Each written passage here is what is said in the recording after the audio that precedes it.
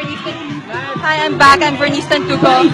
I'm here with Rappler, and I'm here with James Reid and JaDine at the MMFF Parade of Stars.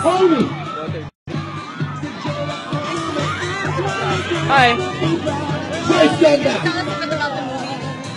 Beauty and the Bestie is really like action, best action, the best comedy, the best romance, all in one movie. Para sa lahat, para sa buong pamilya.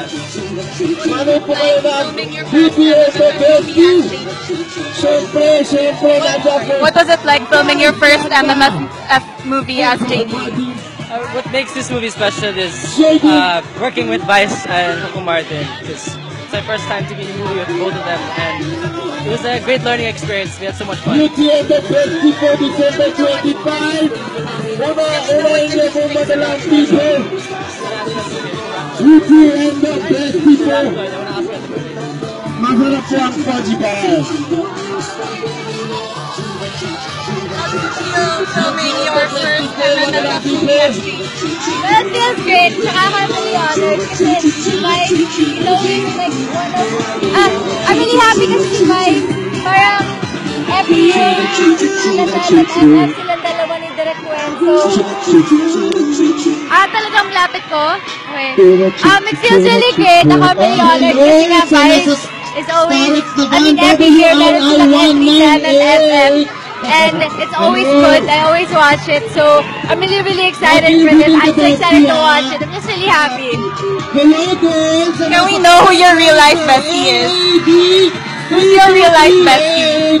My real life bestie? Got it right here. Kasi we've been through a lot. Like, it's been more than 1 year. So we've been through a lot na. A lot.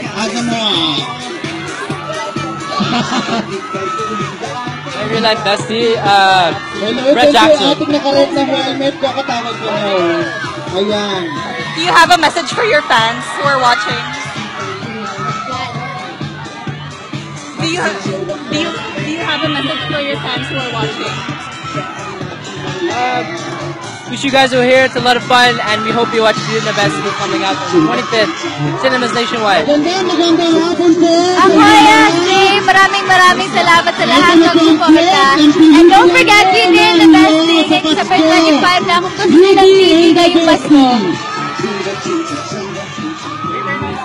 So, if you guys are just tuning in now, we just spoke to James Reid and JaDine on top of the Beauty and the Bestie float here at the MMFF Parade of Stars. Vice Ganda is here, giving away posters to the crowd. And we are making our way through on the route of the parade. Yes, magaling na. Welcome sa Ikaw red ang hair, manood ka ha. Ikaw ha, naku, nag-isip ka pa kung sino yung red ang hair ha. Ikaw yun. Bakit may pirated ka na kaagad, hindi pa kami pinapalabas. Ay ba?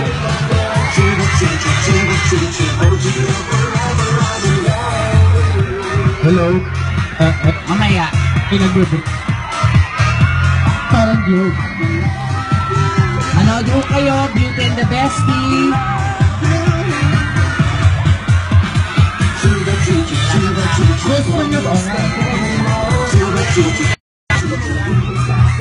So that's it for me right now.